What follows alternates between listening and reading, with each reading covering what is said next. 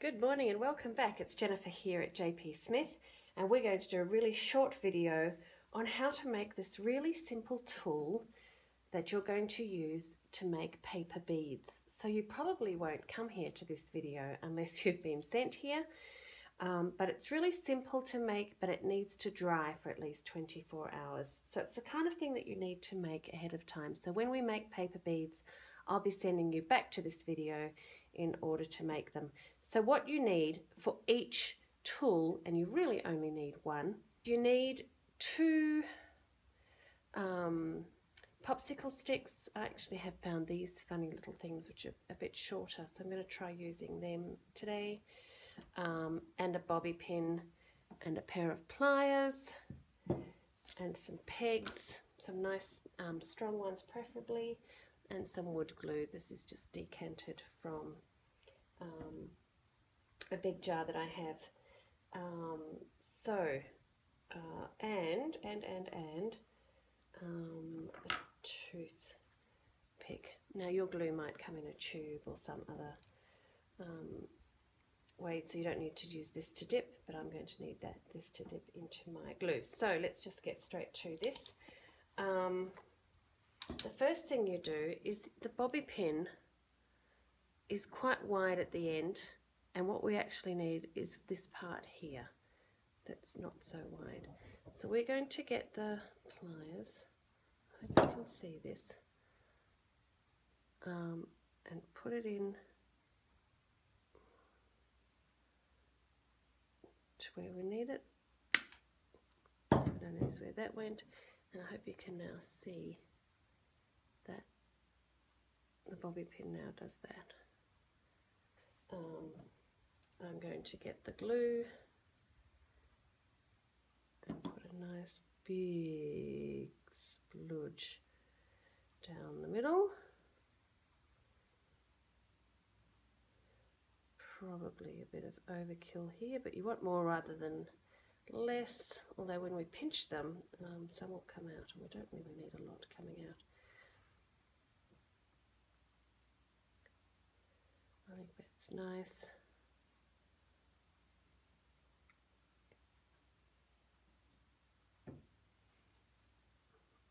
And I'm going to lay that, this is where I've cut it, so that's what I've got left, and so I'm going to do half that on here.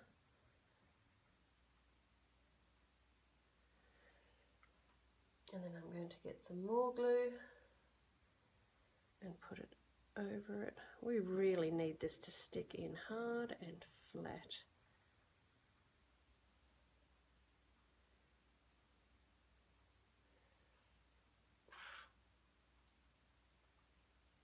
And we're going to get the other one and put it on there.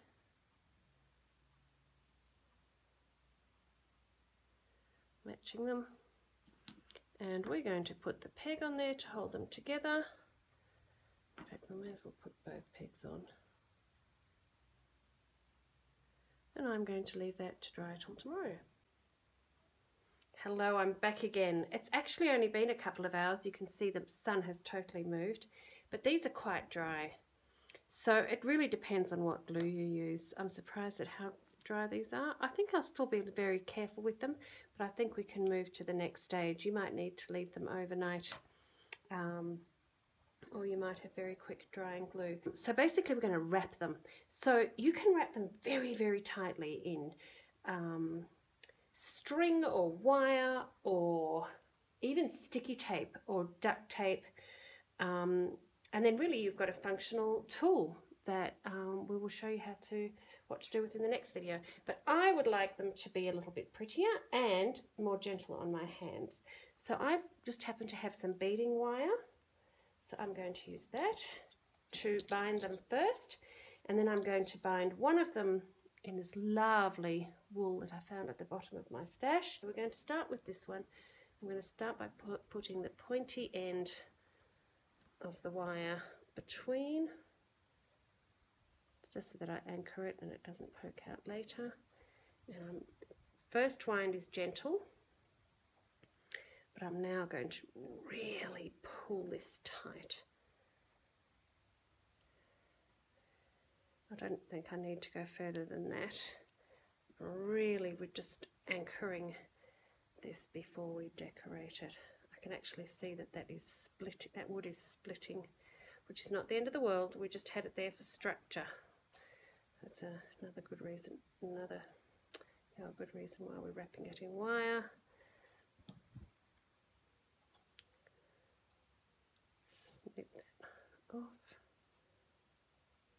If you only go around a couple of times, then it can come a little bit loose, but hopefully I've wound it enough times that it's just holding itself in there.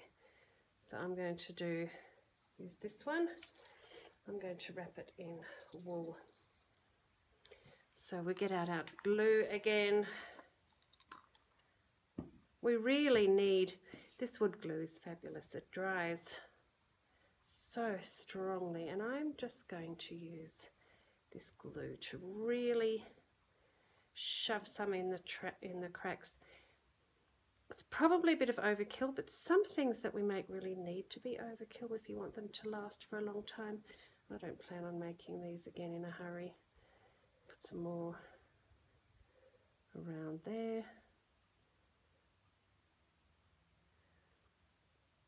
Put just a whole chunk in the middle, and on the other side try and get some in the cracks, and really we want lots around the top. Hope you can see that really well. My morning sunshine has moved. It was really quite lovely. I'm putting lots on here. This is all going to get hidden, of course. And I've got that crack in the wood there, so I'm just filling all of that.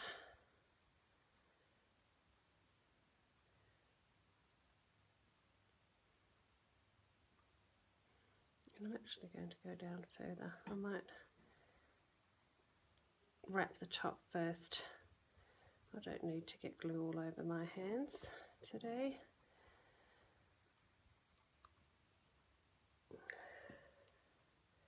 May as well start it, well, anyway, really.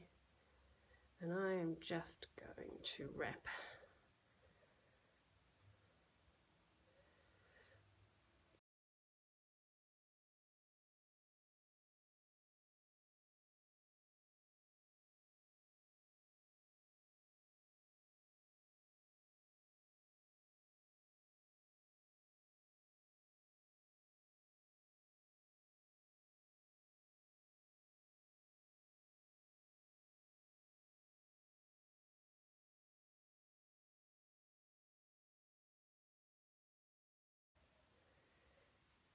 We're now going to finish this off. If I feel that there's still a bit of glue coming through, but that's fine, that'll just dry. I am now going to finish this off, putting some glue there, and doing a few rounds of that on there. Pegging it. I've put enough wool on there that the peg won't get glued on. And simply snipping the end. I'll might do something more with it later. Or in fact, I could just do this. Hope you can see that.